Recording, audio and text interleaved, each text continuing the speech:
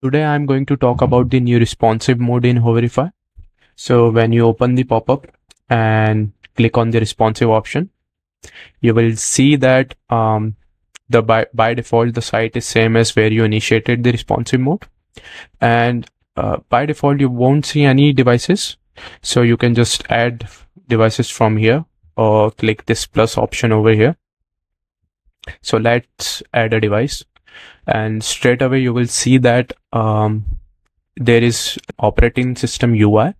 If it's an iOS device, you will see the UI of iOS, and if I add an Android device here, you will see the UI of Android. Now this UI will adjust itself based on the landscape or the portrait view. And if you want to rearrange these devices, you can open this manage board pop-up where you can just slide the devices to rearrange them. You can also clear the board and add more devices to it. With the limitations of new Manifest version 3 API in Chrome extensions and extensions in general, we cannot have user agent individual for all the devices. So there will be one user agent applied to all the devices, which you can change from here.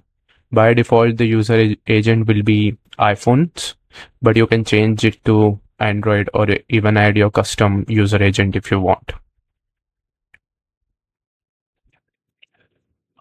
You can also change other options. So let's just say if you don't want to see operating system or device frame, you can change that, or even control the synchronization options. So you can disable synchronize clicks and scroll if you want to. You can also change the zoom of the devices to fit more in one screen. If they are taking a lot of space, you can do that. You can also add your custom devices by going to the add devices pop-up, and you can create a device here. Give it a size. I will take the default size and select the OS.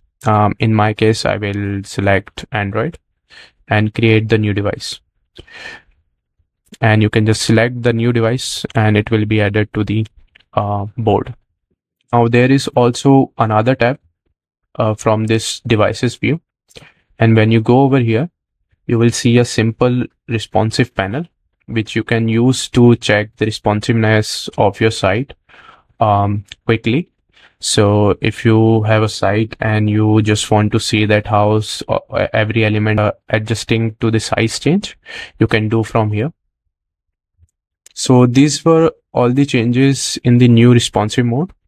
There are a couple of more features that I would like to add in this panel, this responsive panel especially, to disable scroll bar and to have a custom user agent here as well, which I will probably do after the launch of Hoverify version 4.